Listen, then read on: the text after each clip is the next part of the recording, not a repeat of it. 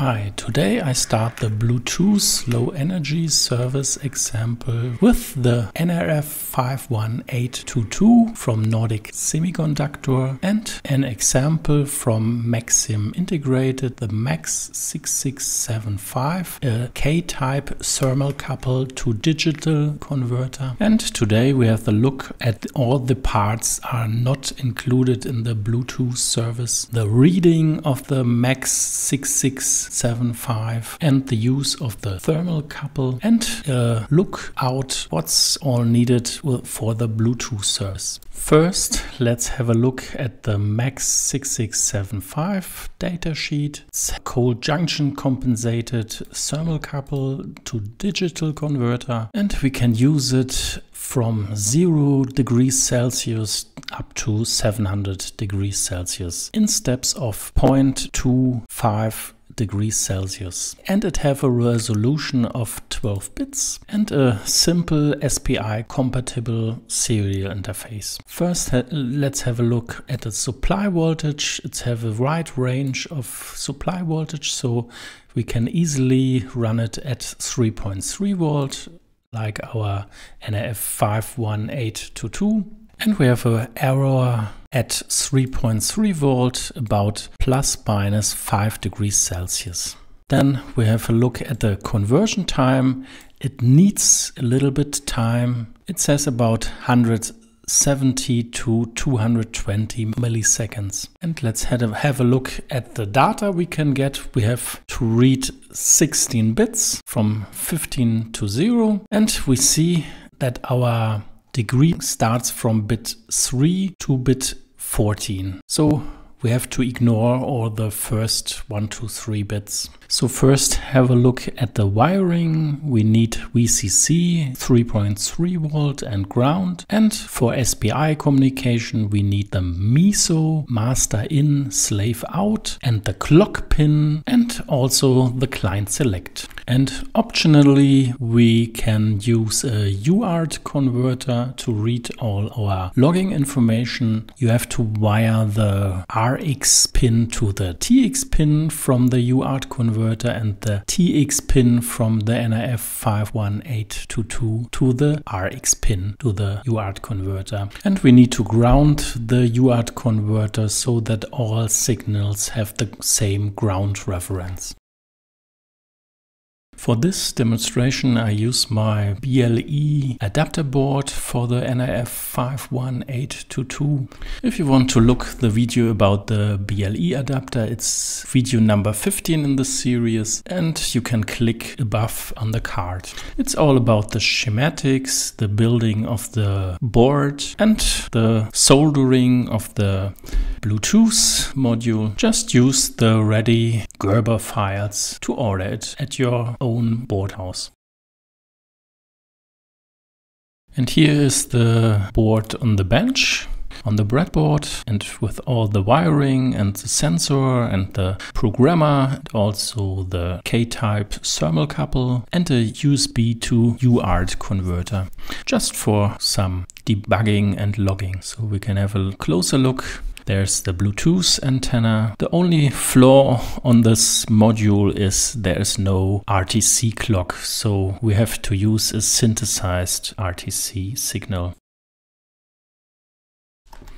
So let's do a quick code walkthrough. First we have to define all our header files as usual. Then we use the real-time clock inside the routine, and I use the instance 1 because we want to implement all the Bluetooth functional. So the soft devices blocks all real-time clock 0. So I use a non-block real-time clock, the instance 1. And also we use the SPI instance. In this case I use 0. And we do some configure for our MAX6675, and let's have a look at the main routine. We define some instance inside our Max configuration. Then we initialize the logging and give some start logging information. Then we configure all our GPIO pins, and we configure the SPI and initialize the routine for the MAX6675 and start the low frequency clock and the real-time clock, and then our main routine goes to the sleep mode. So let's have a look into all the other routines. First, our GPIO config, because we want to do some blinking. We configure our blinking pin. Then we configure our SPI bus as usual. Set our clock pin. The MOSI pin is not used, but the MISO pin, because we want to read some data from the MAX6675. And our client select is also steered outside the SPI, so we use only a dummy configuration. And then we set the frequency as usual, the mode and the byte order, and then we initialize the driver for SPI. Then I set up the low frequency clock. In the real-time clock, I want to set up the handler routine every 0.5 seconds. So I initialize the real-time clock with the RTC handler. Then we set the tick handler to false, and we set our compare channel 0 that it sends out every 500 milliseconds. And then we enable our timer. And so every 0.5 seconds our handler routine is called, and first we toggle our blinking LED pin. Then we check if our position is even or odd, and if it's even, then we prepare our reading, and if our position is odd, we read the MAX6675 chip and put out some logging information about temperature. Then we enable our real-time clock again and clear our counter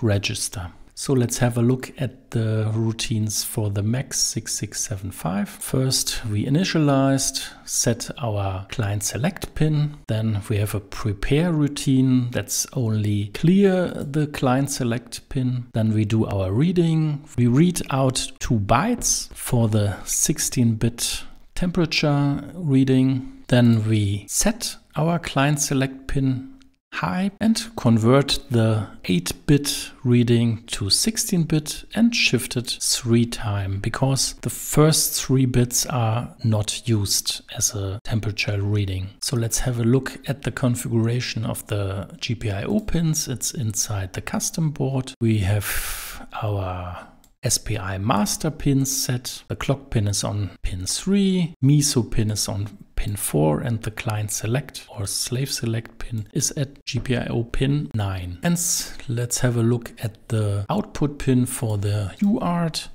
It's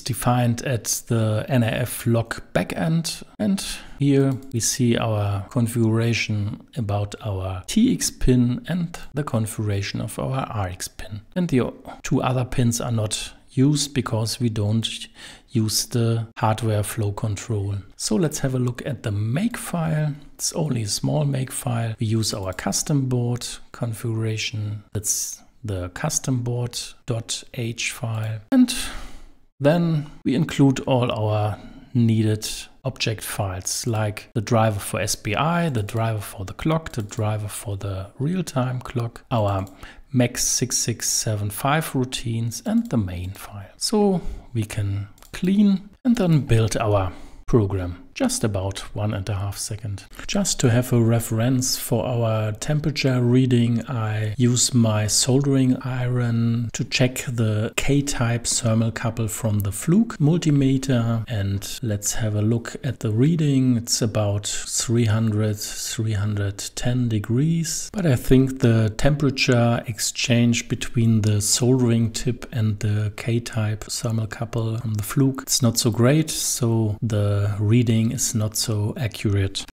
Now we can compare the reading with the MAX6675, and it's nearly about what we read from the display from our soldering iron. There's one big disadvantage with the cheap ordered thermocouple, maybe of the converter. It's very slow, and I have to wait a long time before I get the real reading.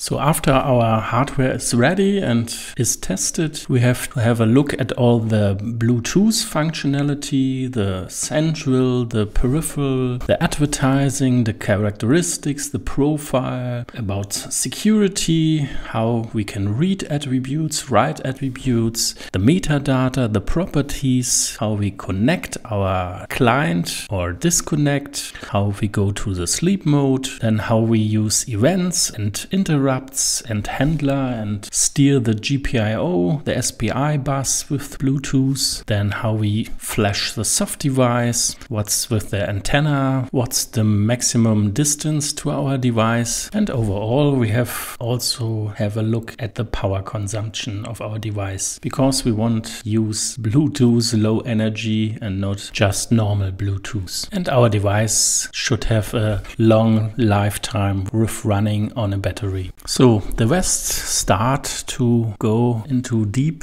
to Bluetooth low energy and Bluetooth in general. We have a look at the Bluetooth specification, the core of Bluetooth, and as an example I use the version 4.2 like this, and it's only have 2772 pages. So we have a look at all the pages with the Bluetooth specification. And after we read all the pages, then we use all the appendums for the Bluetooth specification, and then we are the master in Bluetooth and maybe a master in Bluetooth low energy.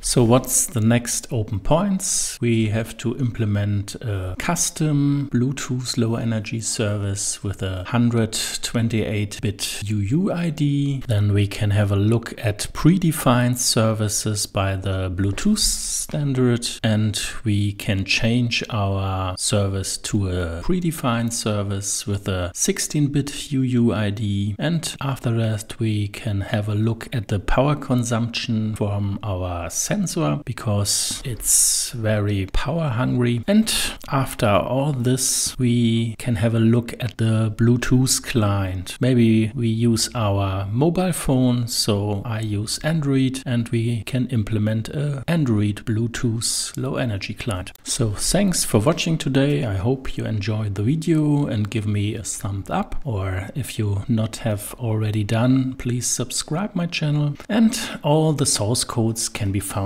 at GitHub, and for some more information you can visit my blog at Blogspot. So have a nice day, and I hope you learned something.